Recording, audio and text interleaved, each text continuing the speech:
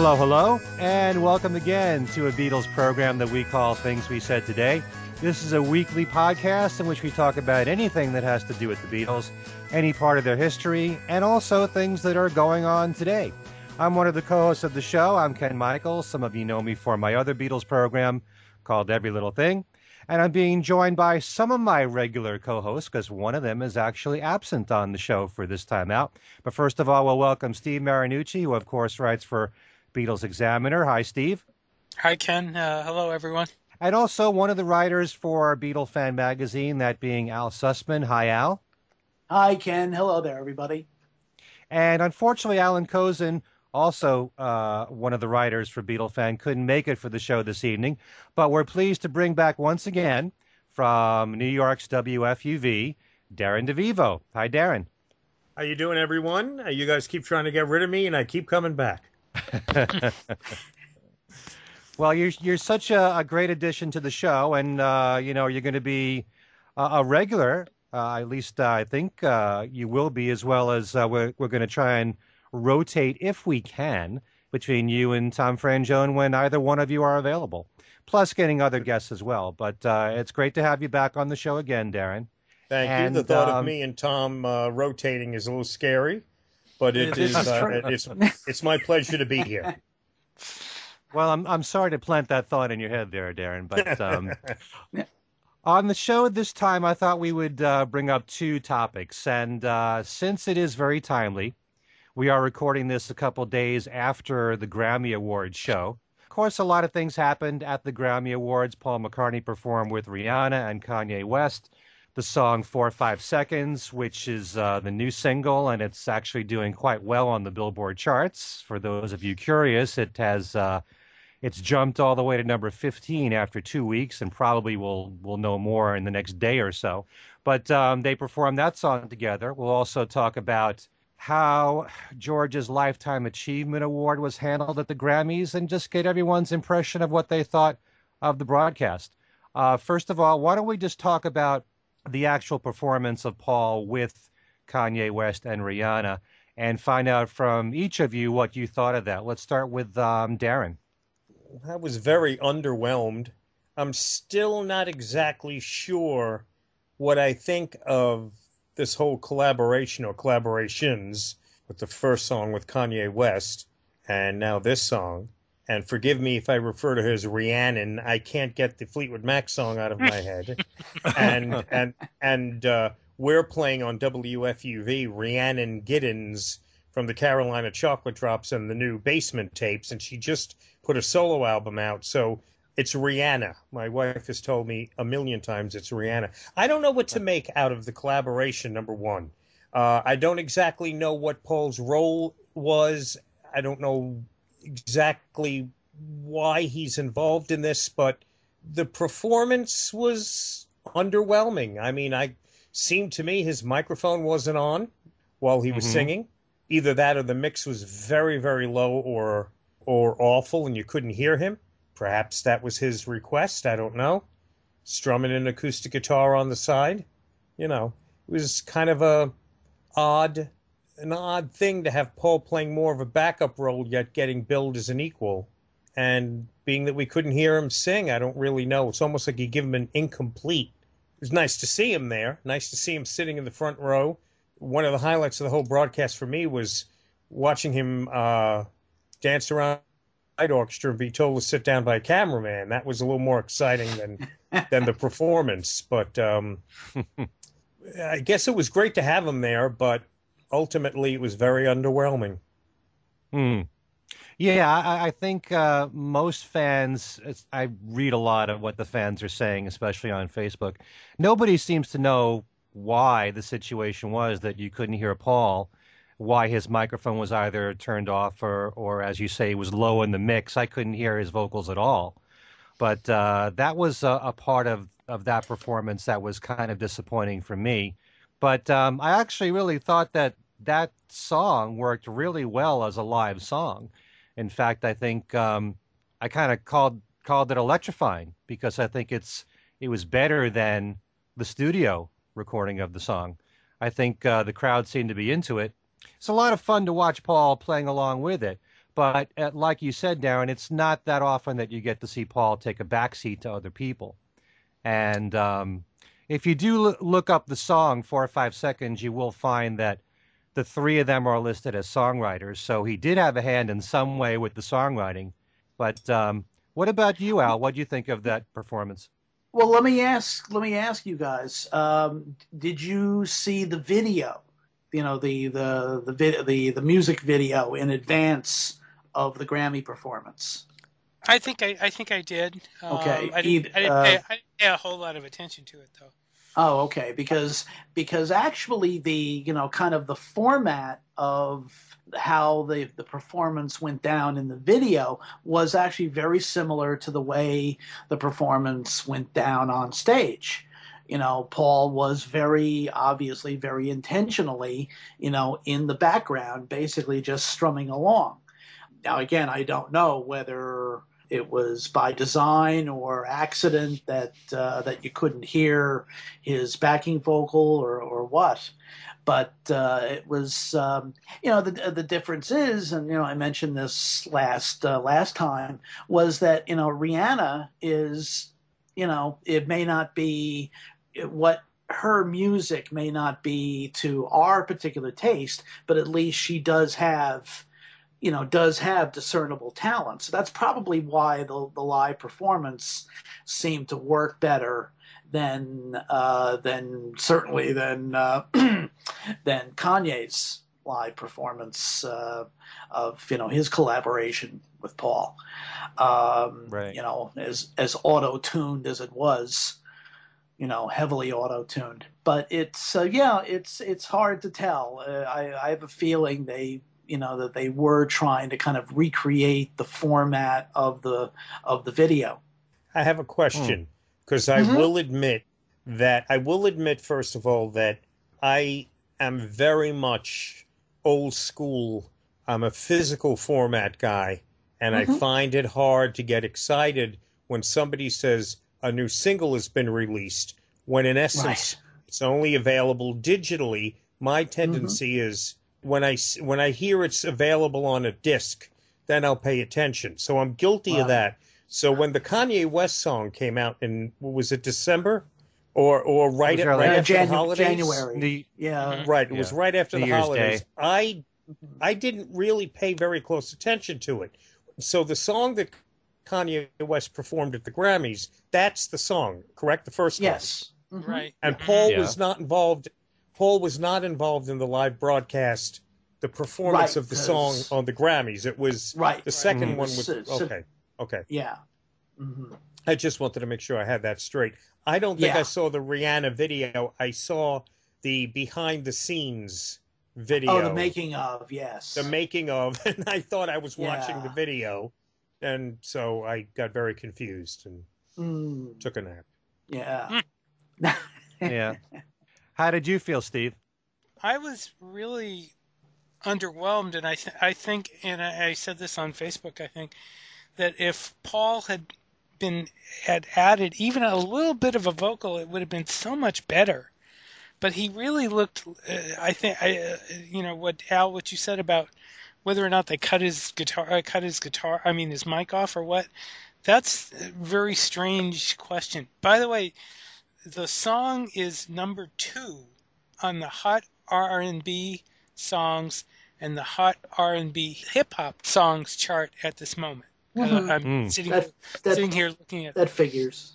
Yeah, and the funny thing, and I think we mentioned this last week, is the song has 9 songwriters. Yeah.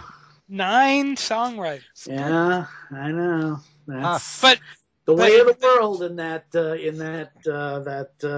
musical genre. Right. But as far as the performance goes, I was really disappointed. It was hard to tell whether Paul didn't look completely. I mean, he was trying to, to do what he was supposed to, but he really he seemed a little lost. I mean, I like the song. I've said before. I think I said last week that I thought the song was better than the Kanye collaboration, but the live version on the Grammys just really kind of fell flat as far as I was concerned. But In what way did it fall flat? I mean, Rihanna sang her heart out. I'm Mhm. sure if you're not really into Kanye West's style of singing, if you call it singing, there's that Mhm. element to it. And then you get to watch Paul play guitar to everybody. It is disappointing when you see him right up to the microphone and you can't hear him. And I'm wondering, right, really, was that planned that way? We don't know. yeah, There may no, have been you could have, something decided you're before the show. We don't even know. But right. We don't. You're right. We don't know. It looked for. I mean, he was close enough to the mic that although he did not vocalize into the mic very much or put his lips up to the mic to where it looked like he was trying to sing, but there was enough interaction there. I mean, he was trying to sing the lyrics as he was strumming, and for a guy like that to be strumming away and not being able to contribute any lyrics, that was just weird. That was just any singing. That was just weird. I Although it's, as I said, in the video, it's basically the same thing.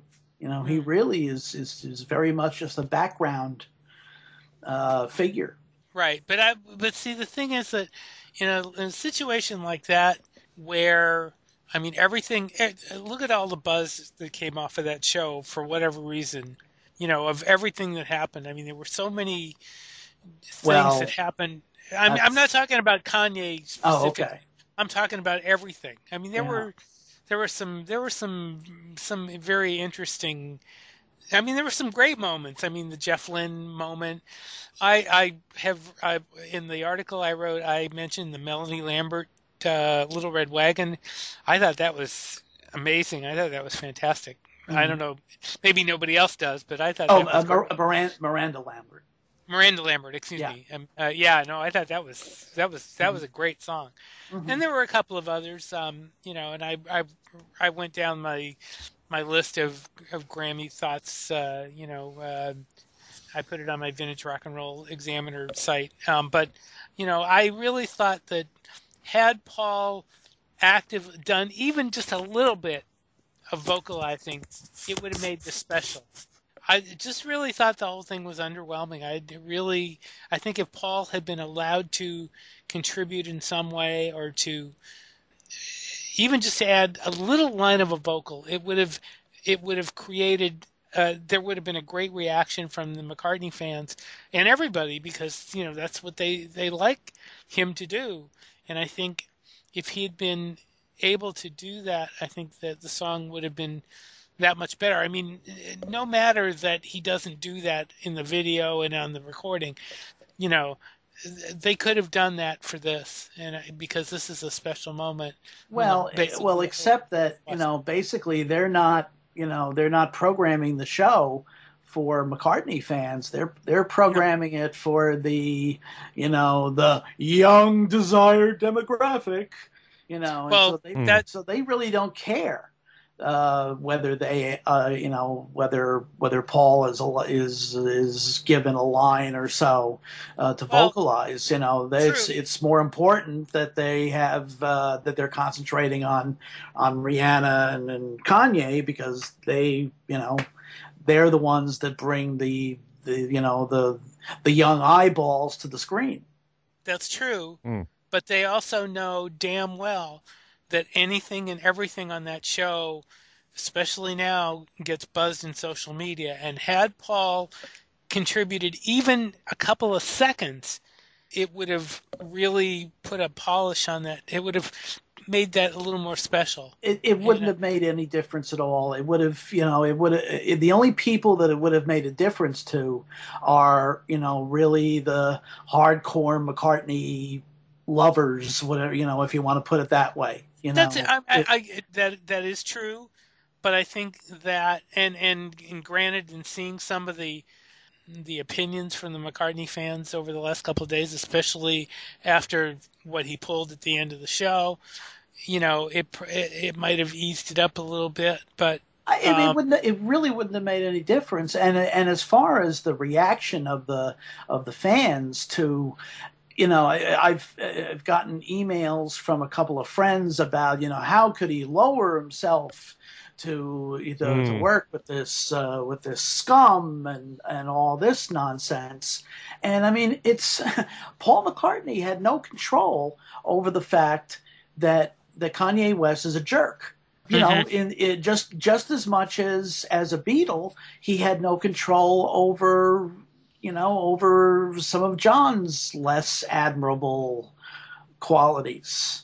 You know, right? And I've seen there have been some comparisons between the two. I'm not sure I agree with them. Oh yeah, well, I mean that's ridiculous. Any kind of comparisons, but it's he's not lowering himself to work with these people. He's working with them because he has a history of admiring particularly black music performers. Right. Going back to, when they were over here in '64 and they were talking about how much they liked Chuck Jackson and, early Motown and all. And I mean, Paul and Linda loved reggae. They revere Stevie Wonder. Paul worked with Michael Jackson before he became Wacko Jacko.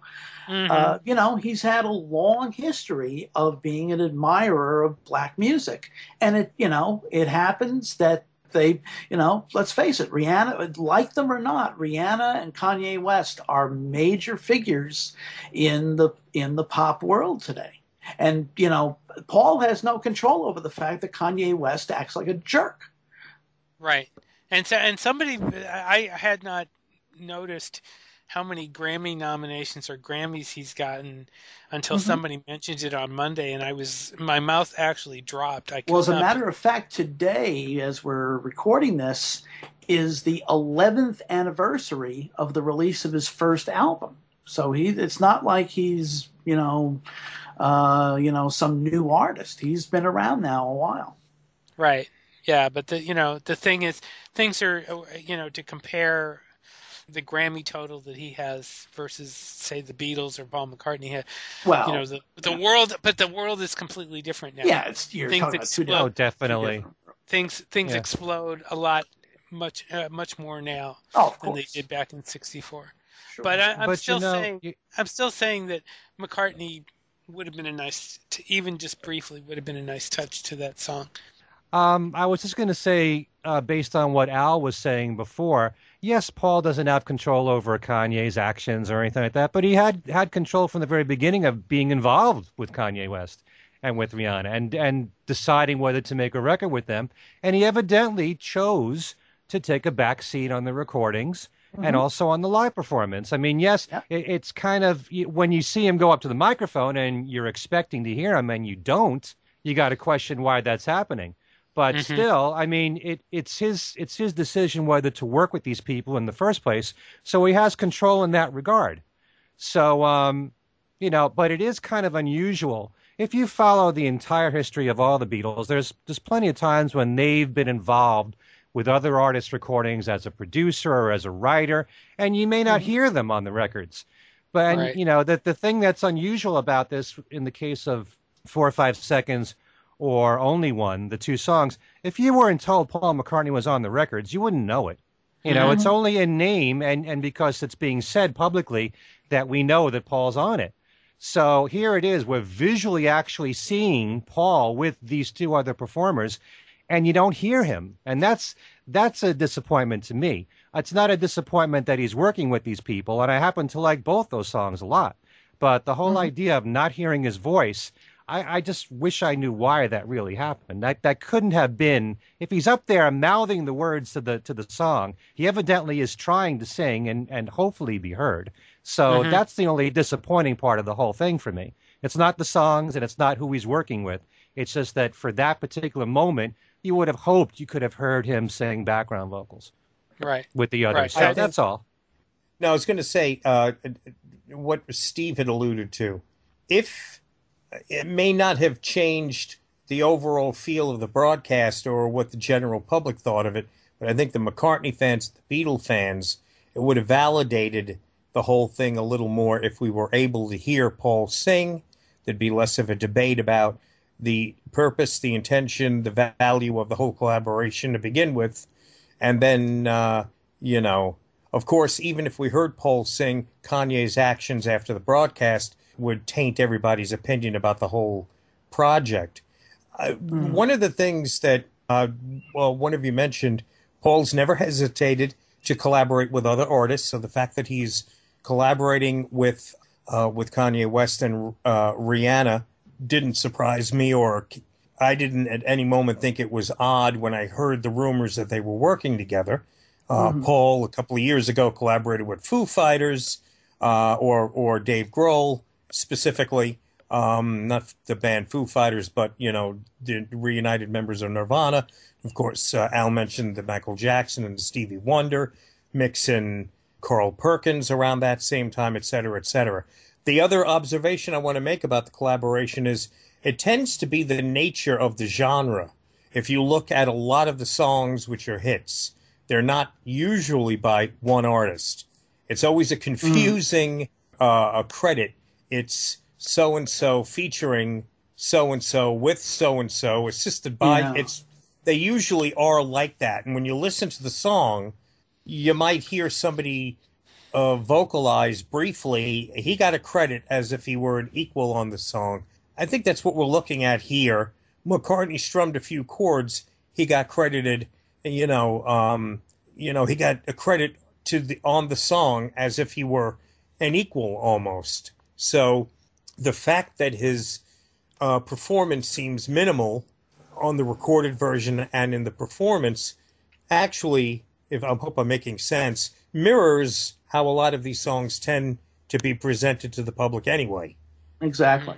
Did that make sense? Do you know what I'm saying? No, it absolutely makes sense. And in fact, on the again on the video, his contribution vocally is hardly even audible on the video, right? Or on the track. So again, his in the live performance, he may have been simply potted way, his vocal mic may have been just potted way down because that's the way it is on the record. Mm-hmm. Right. I'm beginning to wonder if maybe this whole thing was just was an experiment by the three of them to see what the reaction would be on all sides. No, I think it's just because I don't know, since we don't know who approached who. We don't know whether it was Paul who approached them about working together, or whether it was Kanye who approached Paul. We don't know any of this.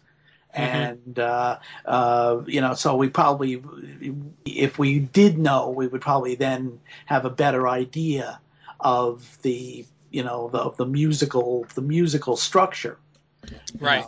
But clearly clearly he's there just on, at least certainly on the two tracks that have been issued.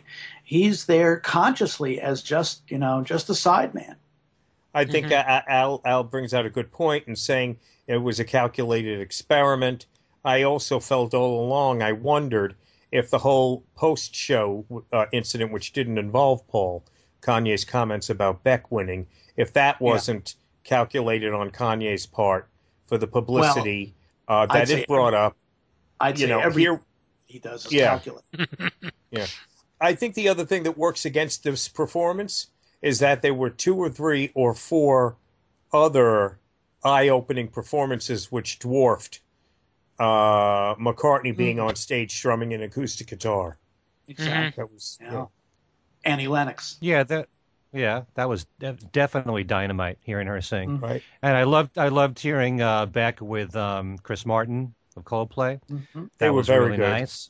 And of big course, highlight for me, Usher doing the Stevie Wonder song, If It's Magic, Yeah. and then Stevie coming on at the end playing harmonica. That was sweet. That was great. With a harp player on the song, just like on the recording. That was an amazing performance there. Yeah, it was. That was another one. That was one of the ones I mentioned. And I put in my vote for AC/DC opening the show up. Was just out of this world. Loved it. I do want to bring up the whole George getting the Lifetime Achievement Award. Oh yeah. I must admit to you guys that for so many years that I've watched the Grammy Awards, anytime there's that kind of an award where it was presented the day before, you just get usually a photo on screen or maybe a video for a few seconds, and that's it. So the way this was handled didn't surprise me in the least, but I was still disappointed. The fact that you Yeah. had Paul McCartney in the audience and you also had someone else like Jeff Lynne, who's worked closely with George, it would have been nice if one or the other or both had said something about George. But again, I'm sure they're not in control of those things. But Smokey Robinson and Nile Rodgers said a few words about George getting the award. I do like the fact that Smokey was there because of the fact that George wrote two songs for Smokey in his Sure. solo career. So not many people are aware of that, but it's nice that he said a few words about George. But still, the fact that it was really kind of glossied over, like all the Lifetime Achievement Awards really are. They're just mentioned very quickly. It's a very big Yeah. disappointment, considering the fact that Paul was there and Jeff Lynne. There used to be a separate segment on the show for the Lifetime Achievement Awards. And I remember there was one year when, and this is quite a while ago because he's been gone for a number of years, but this is in the mid '90s, I think, and they climaxed the Lifetime Achievement Awards by awarding one to Frank Sinatra and had him come out, and he started, this is very late in his life, and he started rambling, and they in fact cut him off. They went to commercial. And it seemed like ever since then, they've taken the Lifetime Achievement Awards and just simply kind of, parceled them out to the other award presentations. It's just like a little add-on, even when Barry Gibb came out and the Bee Gees had gotten, one of those awards. And so they kind of condescendingly mentioned that the Bee Gees had received the award, and I mean, it took Barry to even mention his brothers. Otherwise they would have gone totally unmentioned. Right. And then it was like on to the next award. So it's sad, but as Ken said, it's not surprising because that's the way the show is. Again, it's aimed at younger people than us, and they've been gearing over the past few years, past maybe 5 years or so, a broadcast that's music centric and less awards, less talking, which kind of fits with today's. Everything is fast. Everything is short attention span. A lot of talking, a lot of awards, a lot of honoring these old dead people. Who are these old people? That's not going to, that's not going to drive up the ratings and make the advertisers happy. So, so like Ken said, Ken was right, hit the nail right on the head. They mentioned it and moved on. Yeah, I watched surprise. I watched the pre-show online. And there was a lovely moment, a couple of lovely moments. One when Glenn Campbell won one of the country music awards, and his wife came up and mentioned the fact that obviously he can't be there because he's now in the final stages of Alzheimer's, and it was a very poignant moment. And then also Johnny Winter won one of the blues awards, and Edgar. Right. And also Johnny, one of the members of Johnny's band, accepted it, and it was again a very, very poignant moment.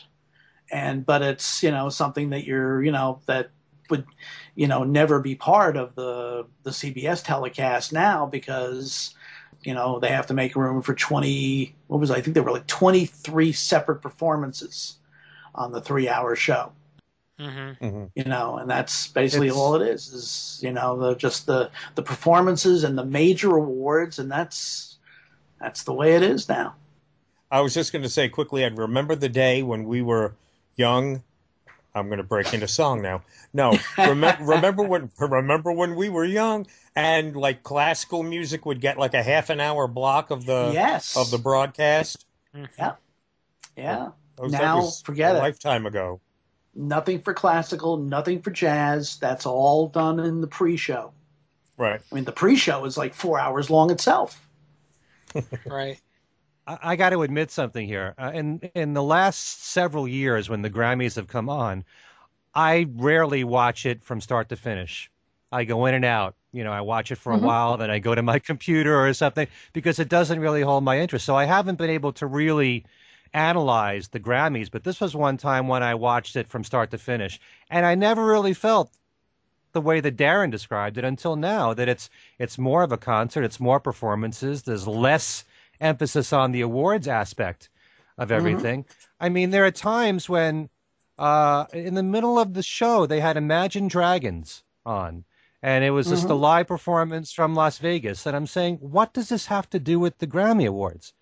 Yeah. And so that there wasn't are a commercial? instances, I thought, no, that was the full song that they I thought that performed. was a commercial.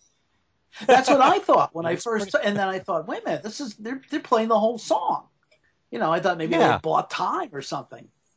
Maybe they did. Wasn't the Target logo or something was in the corner. Yes. And I checked my remote. I thought I sat on the remote control and changed the channel by accident. No, but there's so much that takes place in that show that has nothing really to do with the award show. And granted, I will take any excuse to see Paul McCartney live on television, but to be realistic about it, they're doing a song that just was released only a few weeks ago. I mean, it's not up for a Grammy. It wouldn't even, it's not even qualified to be up for a Grammy because it's too new. And yet they're performing it. So what does that have to do with the actual awards that are being presented? So there's so much of that going on now. It's becoming more of a promotional tool for these artists and less about the awards itself. And I just wanted to say about the Lifetime Achievement Award, and thankfully a lot of this is online now, but Danny Harrison did speak for George at the awards show, and he had some very nice things to say. And unless you go online and you hunt it down, you're not going to get to see this. Something like that, I don't even see why they can't put a few seconds of the actual Lifetime Achievement presentations, what was recorded, and put that into the show. Not expecting a 5-minute speech, but 30 seconds for each person. I mean, they deserve that much. If they can do their in memoriam segment, which goes on for a few minutes, why can't they do that for the artists who get the Lifetime Achievement Award? Either that, or they could have even, since he was in the front row, they could have arranged it so that Paul would be one of the presenters for that next award, and so then he would be there to announce the fact that George had been given the Lifetime Achievement Award. So at least that would be, there would be a little bit more of a connection than the way it was handled. Yeah, no, that's a great point, Al. Yeah. Well, anyway. So, very quickly, before we have the talk about the Beatles, in which we're going to actually discuss what we think is their best year, since there was just in the news in the last week or so, the news that Lady Gaga is working with Paul McCartney on a secret project, what do we all think about that? I'm going to throw up. Seriously. Steve? I seriously, I do not like Lady Gaga. I think she's a combination of Madonna and Miley Cyrus. In other words, it's just she's evolving. She does the David Bowie thing where she evolves continually, but she doesn't have the talent. She really doesn't. At least to my, I have the Tony Bennett album.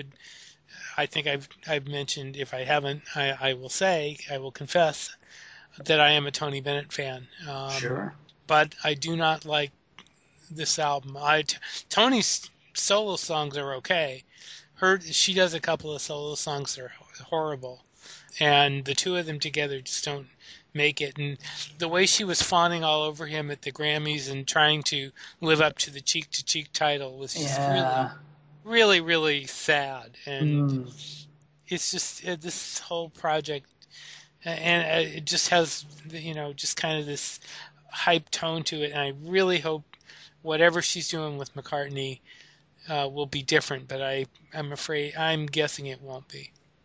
Yeah, she's legitimately talented, but she doesn't really know kind of especially that style of music, the pop standards, the Great American Songbook, however you want to call it.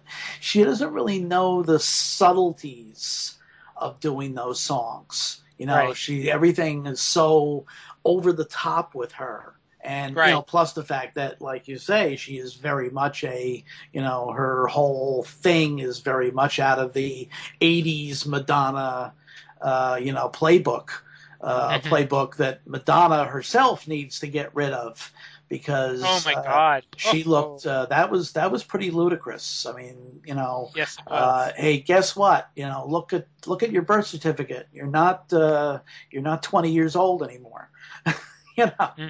but as far as the project with Paul, I mean, who knows? It's I don't know. It seems to be very hush hush as to what kind of a project it is. So who knows? But hopefully it won't be too embarrassing. But again, it's is another example of Paul being willing to work with contemporary artists. So Hmm. we'll have to see, and we'll also have to see what else comes out of the whole Kanye West collaboration as well. Yeah, I mean, that's been a big point that, that I've been thinking about the Kanye West thing. If they go somewhere else, where they go, obviously. I said that after the first song, and they hit up with 4 or 5 seconds. Where they go from here, if they go anywhere at all, Mm. that will be, that will be something to watch. I'm hoping that actually that it doesn't end with 4 or 5 seconds. I'd like to see something, something else between them. I'd But like to hear something where you actually feel Paul's presence on the record, Mm. you know? Mm. Because to me, I mean, I do like these two songs, but I just don't feel any of McCartney's imprint on the records at all. Mm. But Lady Gaga, I really think she's a very good singer. I just have never cared for her songs. I think she could Right. sing well. And I think that kind of like Madonna, she's relied way too much on her outfits, her crazy outfits to get attention. Mm-hmm. And if she, Tony Bennett said to Lady Gaga that if you just concentrated on being yourself and being a singer, then you'll do fine. I think if Tony Bennett chose to sing with her, he's got to see something in her. So the same thing with Paul working with Kanye West. So there's Yeah. got to be something to these people anyway.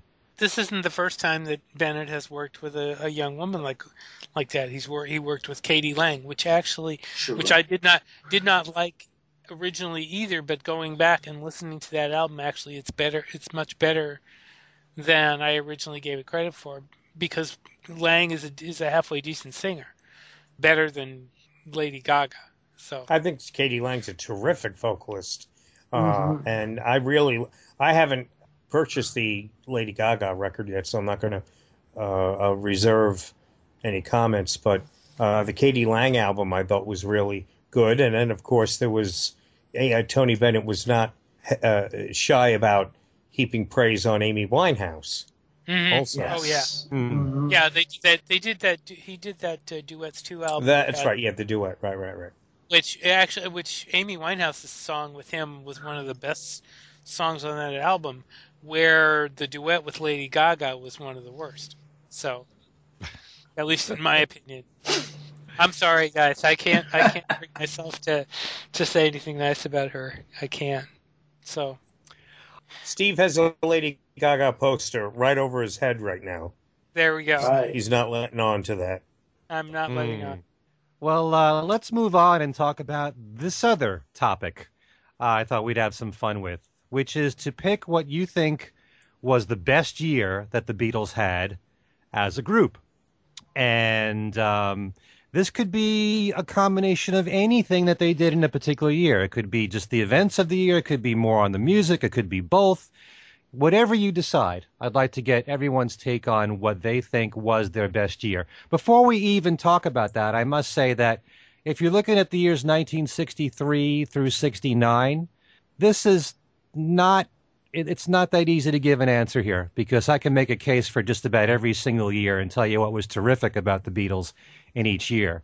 So I'm very curious to find out with each of you what you would pick as being their best year. So who should I start with first? Darren is raising his hand. So I why don't am. we go with you, Darren? Yeah.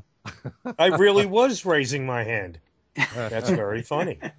That is a good question, and I went back and forth with that. I think artistically and commercially speaking, 1967. I think Hmm. you can make the case for 1966 being arguably their most important year because it was the year of transition for them. So I went back and forth in my head with this. I would think maybe if you're bringing in the commercial successes, I think you got to lean towards 1967 as being their best year, most successful year, sales wise, impact wise, quality of work wise. So I'm going to lean towards 67 and say that 66 though might have been arguably more important. Hmm.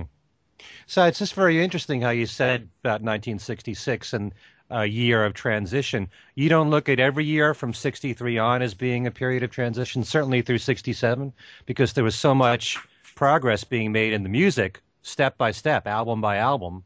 And you can certainly say in 65, just going into Rubber Soul, that's a huge transition there Oh, itself. oh, oh, So, absolutely.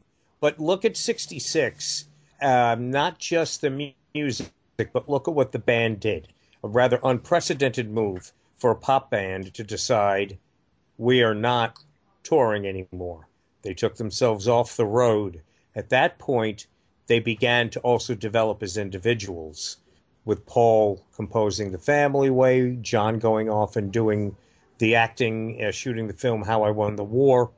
I would imagine during this period, George did some heavy investigating into Indian music, religion, and spent some time doing that.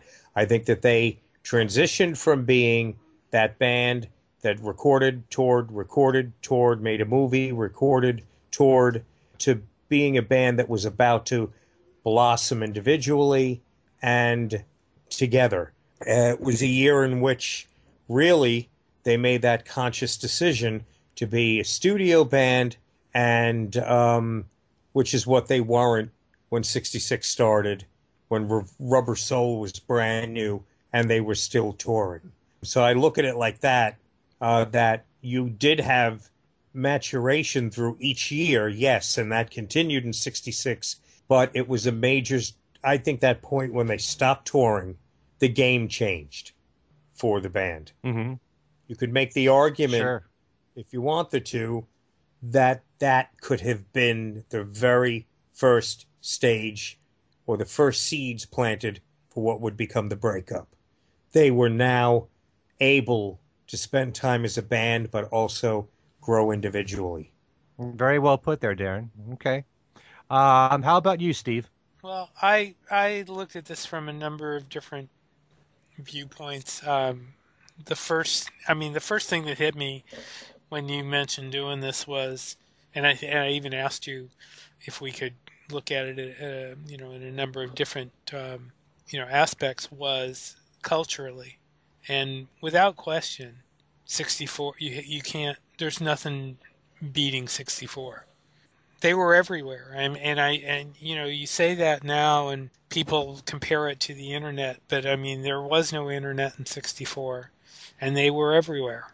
They were all over the newspapers. They were all over the television. I remember I delivered a newspaper in '64, and this was in Boston, and I believe it was, I'm trying to remember the name of the paper, but they ran a 4-day series by each Beatle. It was one of these things, obviously they didn't write it, but I mean that's the way things were. I mean the Beatles were everywhere in '64.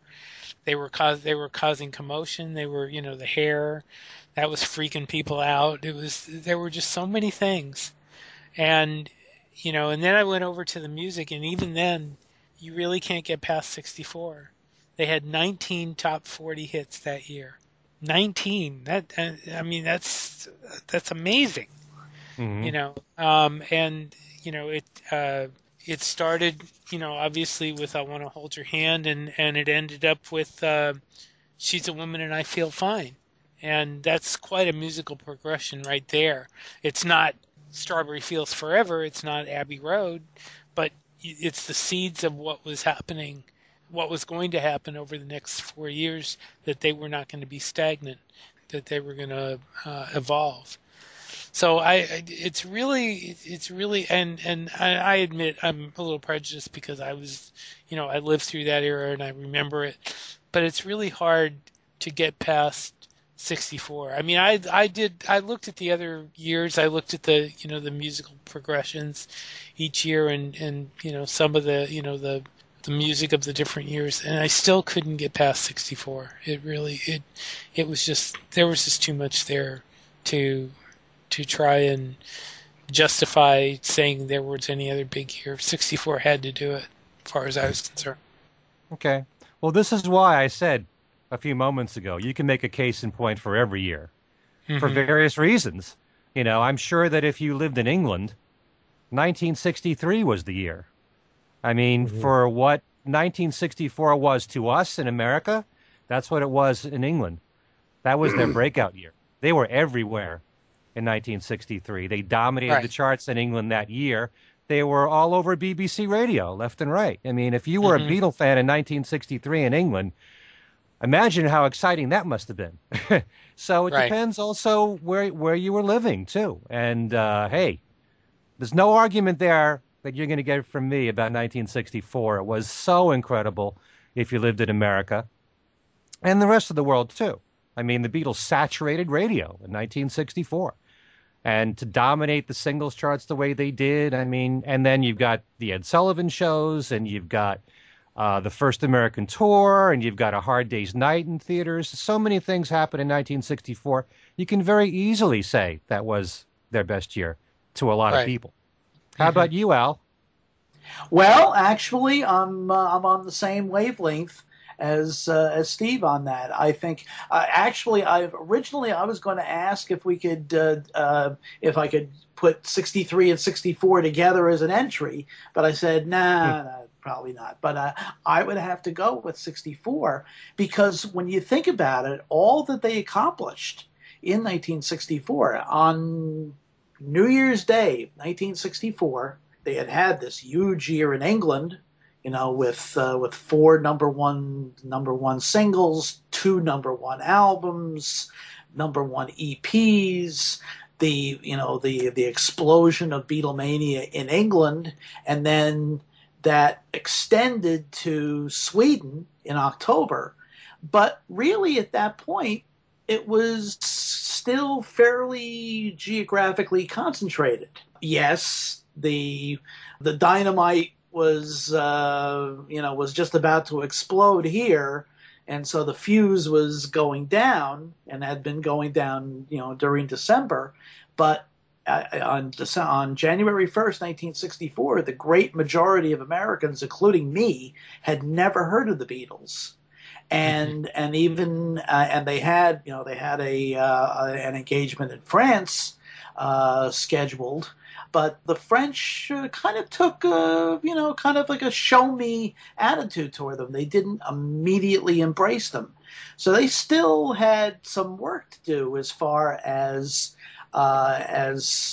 becoming the the biggest group in the world, which of course they would be by the end of 64. And so Hmm. it happened, especially here, it happened very quickly, and very big, but it still it it they had a lot of territory, literally and figuratively, to take in through the year. But they were able to do it because, especially right after the now legendary first American visit, they went back to England, went literally right back to work, recorded their first album of all original material, no covers, and then the movie that would really break down the barriers of rock movies, of the attitude of rock movies being, just a bunch of songs and the flimsiest of plots and nothing very imaginative. And it became, as I believe it was Andrew Sarris called it, the Citizen Kane of jukebox musicals. And then on the heels of that, then they toured in the Far East, and then came here for a month-long tour, which was a very long tour at that time, and they never did tour to that extent again. But still, that month-long tour between mid-August and mid-September of '64 cemented their massive popularity here. They went back to England, went on tour again in their home country. Actually, their first full tour in their home country in a year, and at the same time recorded their fourth album, which was admittedly kind of not quite as much of an advance as A Hard Day's Night and with the Beatles had been, and certainly not the kind of advances that would be coming up over the next year. But it was an absolute whirlwind. As Steve said, they were everywhere, but also they earned it by literally touring the world over the course of that year, and it was just an amazing experience. Plus the fact that Steve mentioned how many top 40 singles they had. They had 6 #1 singles in that 1 year, which is just a ridiculous number. So It was just in tour in terms of dominance. 1964 has got to be their best year. I was going to say I wasn't alive when the Beatles came to America, and I've always been fascinated looking back, and it's almost beyond comprehension the speed with which it all happened, which Al alluded to. I Want to Hold Your Hand is released on December 26th of 1963. And within 2 weeks, 3 weeks tops, it's a #1. And within weeks from that, this thing exploded to the point where they get off an airplane and thousands of girls are waiting for them. And this was just a month and a half earlier. 95 to 99% of this country had never heard of them. Yep. That's mind-boggling to me. Being that I didn't get the opportunity to experience that. Plus the fact that in a country of, at that point, 194 million people, 73 million tuned in to see their live American debut on the Ed Sullivan Show. And Darren's right that 6 weeks earlier, the vast majority of Americans had never heard of them. And yet that night, 73 million people tuned in, and that is still one of the highest rated programs, highest rated episodes of an ongoing series in the history of television. Yeah. And as I've pointed out a number of times here on this show, and it's always worth bringing up again, is the fact that first half of 1964, we were listening to not only the music that the Beatles were putting out at that moment, but catching up with what they did before that. So we had so much new music to be exposed to all at once, and we were getting hits not just from Meet the Beatles or With the Beatles, but stuff from the Please Please Me album. You had Please Please Me as a hit, and Do You Want to Know What Secret was a hit, and Twist and Shout was a hit, plus all the newer stuff too, as it was happening. So, it was really exciting. And here in America, they released singles that weren't singles in the UK. So there was a flood of so many hits. And to have nonstop airplay like that was just extraordinary. And I do remember it Not as clearly as you, Steve, and you, Al, but I do very much remember, putting on my transistor radio and going from WABC to WMCA, and one station plays a Beatles song, and then you go to the other station, and they're playing a Beatles song, and it was just an amazing experience back then that I've never been able to. The closest I've ever even come to that when it comes to hit making was what the Bee Gees were doing when Saturday Night Live came out, because they not only had their own hits, but they had hits for other people. And that's the only time I can ever remember anything even close to that, really. But it was an amazing time, no doubt about it, 1964. And to actually see them in the theater, to watch A Hard Day's Night, to be exposed to them for the first time like that, where their individual personalities are being brought out, how amazing was that? Seeing all the Ed Sullivan performances, and then their first tour in America, and then all the other stuff that you had just been talking about, Al. No doubt about it. In addition to, you were talking about how much airplay they were getting. There was one thing that happened in Boston that I don't know if it happened, on the rest of the East Coast. I remember WBZ in Boston, which still exists, for anybody listening in Boston, hello, was playing, getting imports from Britain, and they were playing, Beatles for Sale and stuff before, songs from the import albums before they were getting released over here. So I remember that was happening on the East Coast too. I don't know if that was just a Boston phenomenon. No, it was that happening? It was everywhere, because what would happen is at least in New York, depending on which station, whether it was WMCA or WABC, would get an imported copy of the album and then put it on the air and play it for a day or so until Nat Weiss, the Beatles' American attorney, had the time to send out a cease and desist order. So I remember being very disappointed when I got Beatles 65 and, for instance, Kansas City, which I had heard on the radio and had also seen them perform on Shindig in October, wasn't on the album. I was, and it was, and there were a couple of other songs as well that I recall hearing on the radio that we wouldn't get until June of '65 on Beatles 6. I was going to ask a question to Al and Steve. Back in those days, you heard a radio station had the new Beatle record from England. It's Beatles for Sale. Was it possible to get a way to get these records, a consumer, get an import like it is today? Or was it virtually impossible? You'd have to do a special order, unless you went into, like in New York, there were stores that carried imports. But usually, for the most part, imported classical records.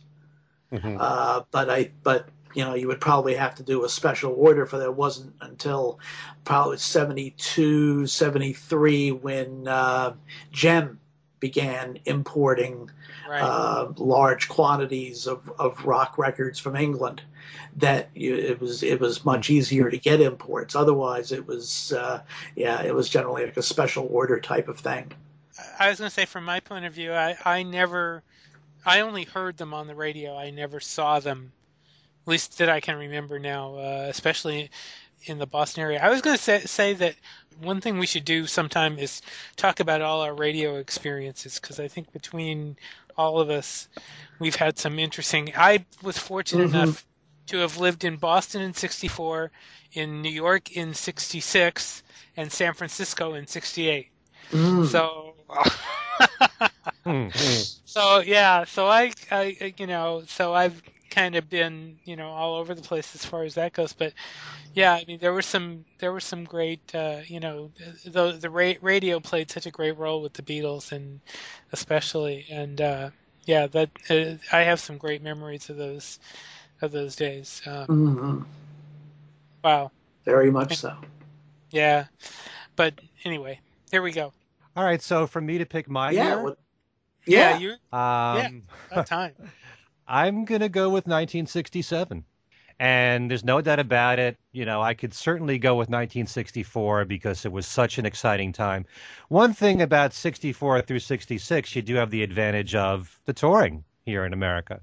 So you not only have the experience of the records coming out during that year, but if you were fortunate enough to see the Beatles in concert, you have that to add to it.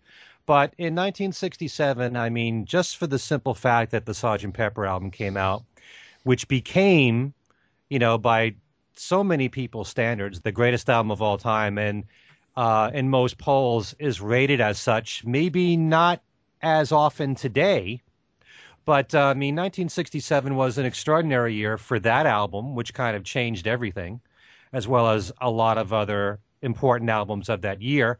But if all they did was put out Sgt. Pepper, I think you can make a case that 67 was their best year. But once you add all the stuff from the Magical Mystery Tour EP and then the singles from 67 that made the Magical Mystery Tour album.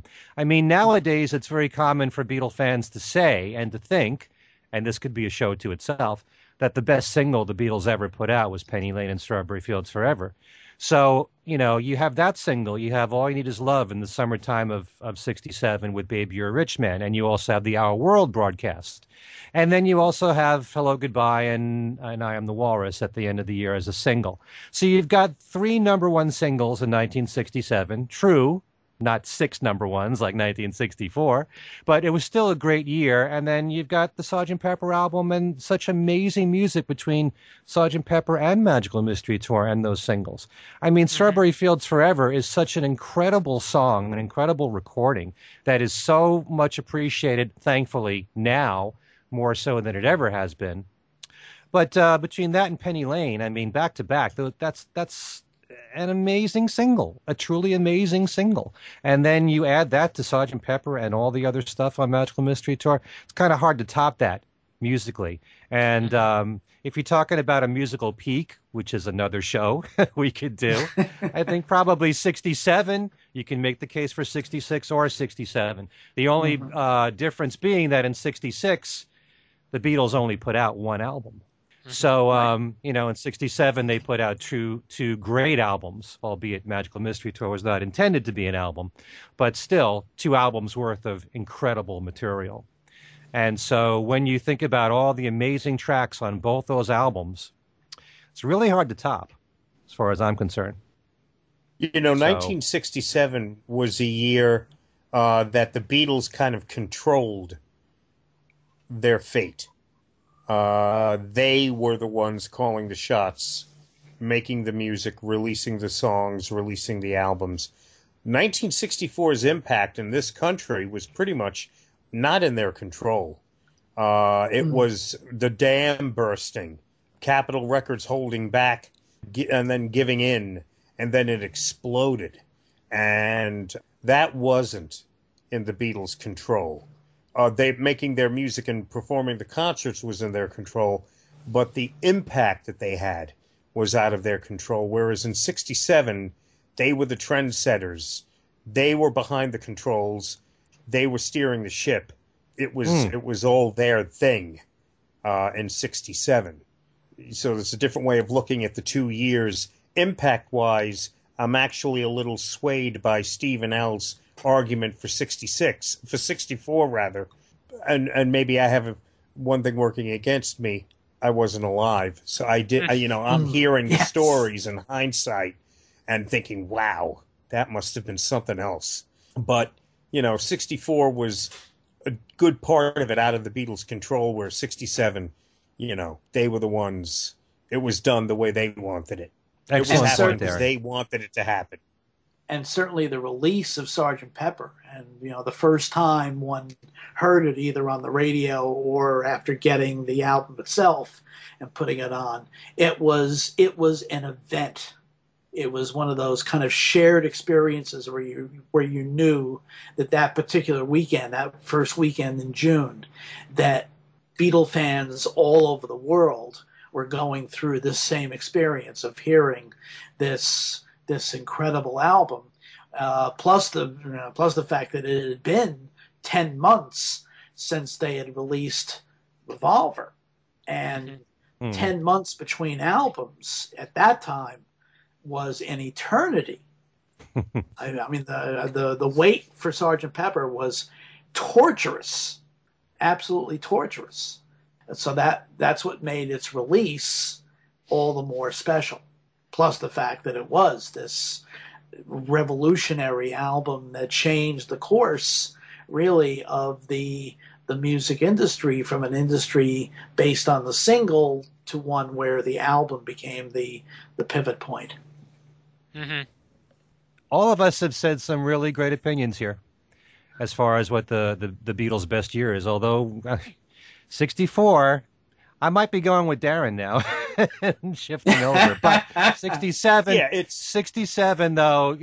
That year just it's mind blowing what the Beatles put out in 67. But you could say that about all the years, as far as I'm concerned. Mm-hmm. Sure. But it's interesting then that we basically split right down the middle between 2 years, because Darren, I think you did finally settle on 67, right? I think the 67 had a little more of the commercial punch to it, the commercial success, chart success, sales. 66 to me, though, if you're talking about, in my mind, internally for the band, 66 was an important year because it changed. It started to change, and the game really started to change, in mid 66. Everything was very, very interesting with the Beatles. Well, of course, they didn't control this, but it was like right in the exact midpoint. They stopped touring, and it changed. Everything that came next, as we now look back, can be brought to that moment when they stopped being a touring band and started becoming studio rats who had extra time on their hands, and the four of them just completely blossomed as individuals. And it's amazing. But to me, 66 was that year that it transitioned. Yeah. I'll bet there are a lot of people who would say, I wish we could combine 66 and 67, and then there wouldn't even be a contest for some people. If Revolver and Sgt. Pepper came out in 66, there'd be no contest. But Sgt. Pepper and Magical Mystery Tour was pretty damn good year. Yes. The other thing with 66, one more thing in closing with 66 is you throw a couple of weeks out. Revolver, if you got it for Christmas in 65, it kind of had impact in your life in early 66. As mature and important of an album as Rubber Soul, I meant Rubber Soul when I said late 65. Your 1966 started with Rubber Soul on your turntable. The musical growth from Rubber Soul to Revolver, if you thought that the maturation process was amazing before that, Rubber Soul to Revolver was off the charts. Mm-hmm. Yep. And I still would love to be like a fly on the wall, go back in time in my time machine, and sit in with a young Steve Marinucci or a young Al Sussman and watch them put Revolver on their record players for the first time and see the look on their face, when they heard that, in their with their long flowing psychedelic robes in 67, the first time they threw Sgt. Pepper on their record player and like, holy smoke. Yeah. Yeah, that's that I mean, I still can remember what it was like listening to the album for the first time. And I don't really have that memory with every Beatles album. I mean, I can remember hearing them on the radio first, but I don't remember what it was like sitting down and listening to the album for the first time. But Sgt. Pepper, that I do remember. And it was a cultural thing too, I imagine, Al and Steve. You put the record on, you got blown away by it, and you went out, and you'd bump into your friends, and you probably were talking about it. Did you hear that? Mm-hmm. Did you get your copy yet? Did you listen to it? I mean, and it probably was a big topic of conversation as well amongst friends, amongst people that were of. Did you hear that? You know, calling your friend up after the first play. You've got to Right. get this record if you didn't get it yet. You know, kind of thing. Absolutely. All right. Well, we are about out of time here, and this has been a blast. Two interesting conversations, one about the Grammys and the other about the Beatles' best year. If you would like to get in touch with us here at this show, we have an email address, which is thingswesaidtoday.radioshow@gmail.com. We also do have a Facebook page for Things We Said Today. And if you would like to get in touch with me directly, Ken Michaels, my email address is everylittleThing@att.net. And if you can, please check out my own website, which is kenmichaelsradio.com. There's Beatles trivia, special contests, interviews, all kinds of things for Beatle fans on the website. Again, kenmichaelsradio.com. Steve, if people want to get in touch with you, what must they do? Write to BeatlesExaminer@gmail.com. Please subscribe to my Beatles Examiner page on examiner.com. And I'm all over Facebook. I have under my name, I have a Beatles Examiner page, and I have a news group for Beatle News called Beatle News and Commentary. Okay, how about you, Al?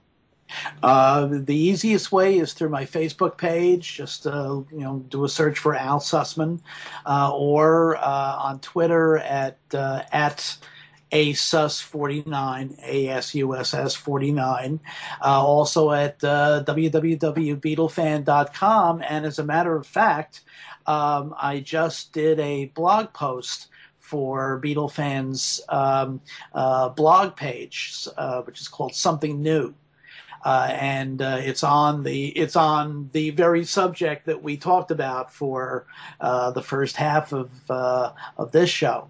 The whole Kanye, Rihanna, Lady Gaga, McCartney collaboration controversy, and I believe that will be up in the next day or so. Although by the time this airs, it'll be up on the something new page. And Darren, how about you? Steve forgot to mention also you can reach him at his Lady Gaga fan page on Facebook. Go there. And, anyway, you could I have actually have two Facebook pages, but it's best to probably go to Darren DeVivo on WFUV Radio to type the whole name in and like that, or contact me at my WFUV email address, which is my name, Darren DeVivo, at WFUV.org, or simply either if you're in the New York City area, tune into 90.7 FM, or if you're listening right now somewhere in Tibet, you could listen at WFUV.org. Worldwide, I'm on weeknights at 6, and that's Eastern Time, and also on our FUV music channel. That's the HD2 thingy we have. I'm on weekends, 6 a.m., and again at 6 p.m. Saturday and Sundays at 90.7 FM HD2. Oy, this is hard to remember. And WFUV.org. All right, this has been a blast. Darren, thanks again for joining us. We'll have you on again pretty soon, I'm sure. Terrific. And for Things We Said Today, I'm Ken Michaels, being joined by Steve Marinucci, Al Sussman, and Darren DeVivo. Thanking you so much for joining us, and we'll see you all next time.